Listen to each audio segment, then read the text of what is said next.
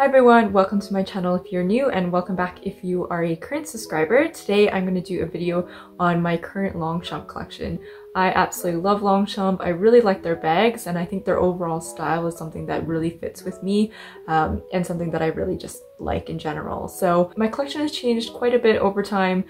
If a bag doesn't work for me, I do get rid of it. I don't hold on to things unless, you know, there's some sort of sentimental value maybe around it, but otherwise, if it's not working for me, or if I'm just not grabbing it too much, or you know, whatever the reason is, I will usually switch it out. I do have one slight regret in terms of a bag that I have let go in the past, but otherwise I'm really happy with my collection so far. So I'm going to show you what I currently have and also kind of discuss the bags that I used to have, and of course the regret that I have for letting go of one of them. But otherwise I will also end it with my current wish list in terms of Longchamp pieces. So I'm going to go with the largest to smallest in terms of bags. So this is actually the only remaining piece that I have in my collection in terms of the first video that actually is currently on my channel, and that is this club piece. So as you can see, it's huge. This is the Le Pliage club line, and it is in the large travel bag. And yeah, so this is what it looks like. It's in the really nice navy with the red trim, and although I love this color, I actually meant to get the large shopping tote, not the travel bag.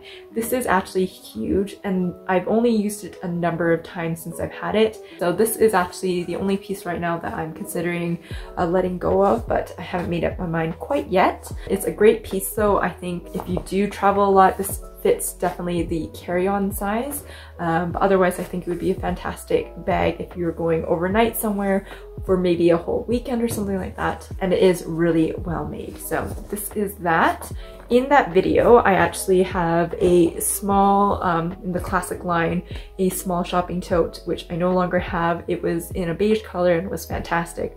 I used that bag so many times, but over the years I found that I was actually reaching a different Longchamp bag in my collection. And the bag that I regret letting go was actually the large shopping tote in the Neo line. So I no longer have that bag. I used that bag actually a ton when I did have it, and I think the Neo line is fantastic in terms of quality and durability in comparison to other nylon pieces that I have from Longchamp, specific to the classic line and the club line. I think that one, in terms of the corner wear and all of that, was really durable in comparison. I used that a ton of times and I saw barely any wear on the corners. So if you are considering either getting one of the regular nylon pieces or something from the Neo line, I do highly recommend the Neo line if that's a style you do like in terms of the colorway and everything. I sold that because I thought I could replace it with the medium short handle with the long strap, but then I consequently sold that piece because it didn't work out for me.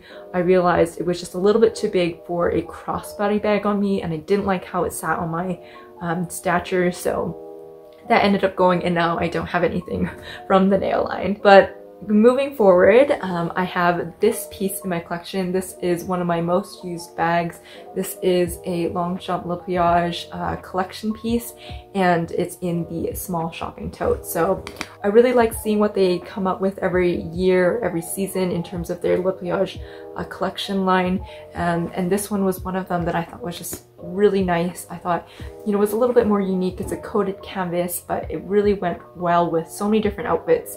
Super easy to wear, and I've used this a ton. And moving forward, I have this LGP nylon pouch. This has been great. I use this a ton of times in larger bags for organizational purposes. I think it is great, and I do really like the LGP line, and especially I liked this kind of khaki color and the kind of bright zipper pull as well. Next, I have this piece. This is the nylon, I think it's called the Clutch. Unfortunately, they don't make a ton of this model. I think it's really great, and you know, a great alternative if you want a more reasonable priced nylon like mini bag. You can just about fit over your shoulder. I mean, there's not much room at all, but you can do that if you like.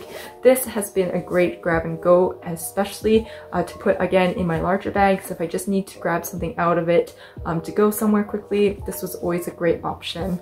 I really like this piece. This is also another item from a Longchamp Le Pliage collection line, and it's been fantastic. They still offer this model in the LGP line, but I haven't seen it in the Neo anymore, and I haven't seen any recent collection pieces either with this, unfortunately. But I think you could definitely find this maybe on the secondhand market, but otherwise, if you're interested in this, they do have it in the LGP line currently. And finally, my last item is this little coin purse, and you've probably seen this if you've been around in a bunch of my videos.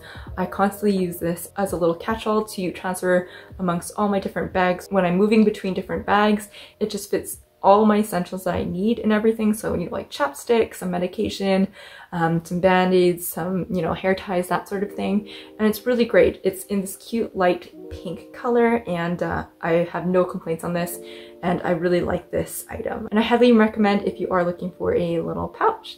So besides that, I'm going to actually share on the screen my current wish list, or things that I'm, you know, looking at and interested in seeing from Longchamp. Now, the first thing that I have been eyeing for quite some time now is actually in their Le Foulonné line, and it's their leather tote, and specifically in the caramel color. I love the look of this bag. I think it's really simplistic yet interesting and a little bit different. I also really like that it has a nice drop to the strap length, and on top of that, it's e-zip closure, so I think it'll be so secure. And I've been really eyeing this as a, you know, a great tote bag, and specifically for work as well. It's currently $715 Canadian on the website, and they do actually have the pale pink color on sale currently for $500. So hopefully in a Longchamp sale, eventually maybe the caramel color will go on sale. I did actually miss it.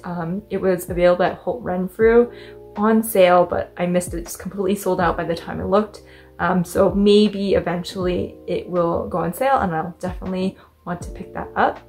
Another piece that I have been eyeing for quite some time now is actually the forest green color in the Le Pliage green line.